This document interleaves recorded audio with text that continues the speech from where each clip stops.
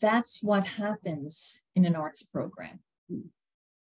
That, you know, it's like I said, it's a journey, and I couldn't predict it. And you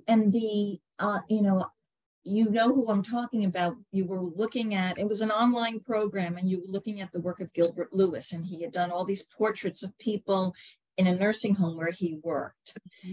And, you know, one person was looking at this portrait of a man holding a little bird, and he said, that collar is way too big for him. And it was something that nobody had ever noticed before. Mm-hmm. And then he had numbers on his shirt pocket. What are those numbers about? Mm-hmm. And, you know, clearly this was a man who had aged, who had shrunk. You know, he was wearing a shirt that was too big. I don't know what the numbers were on his pocket or what that meant, but to even ask, to notice.